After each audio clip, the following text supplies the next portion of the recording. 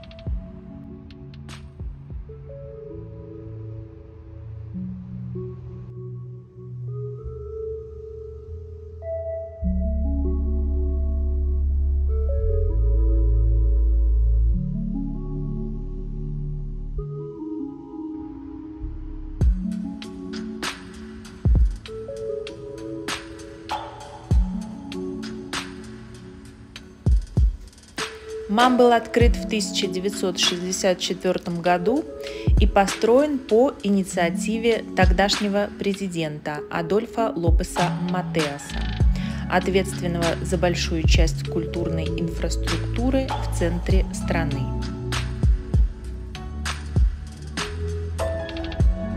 Спроектированный архитекторами Педро Рамирес Васкес и Карлос Касарес Сальсидо.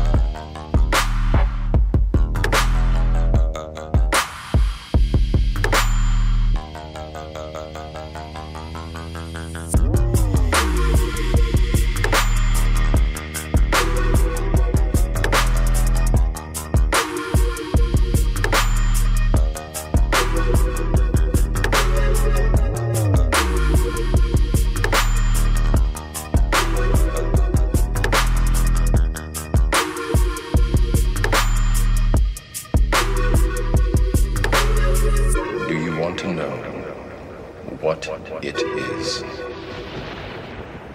The Matrix is everywhere. It is all around us. Even now, in this very room. You can see it when you look out your window or when you turn on your television. You can feel it when you go to work, when you go to church, when you pay your taxes.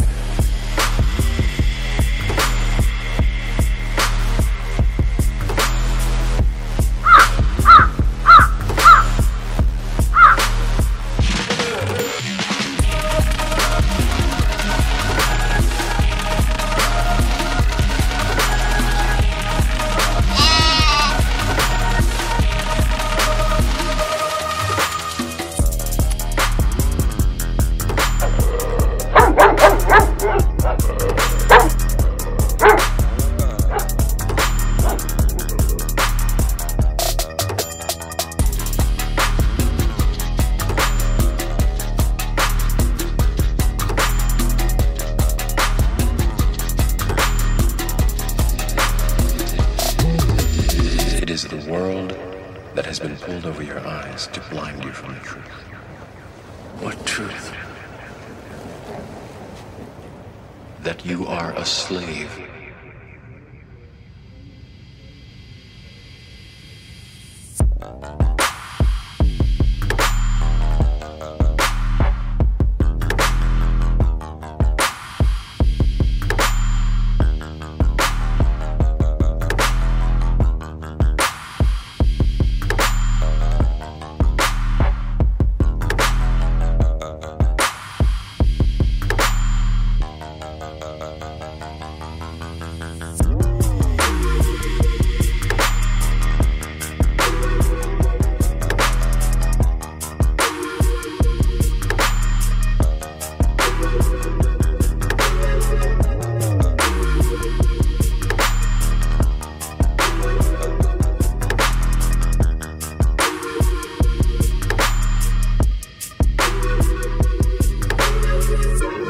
To know what it is. The Matrix is everywhere. It is all around us. Even now, in this very room. You can see it when you look out your window or when you turn on your television.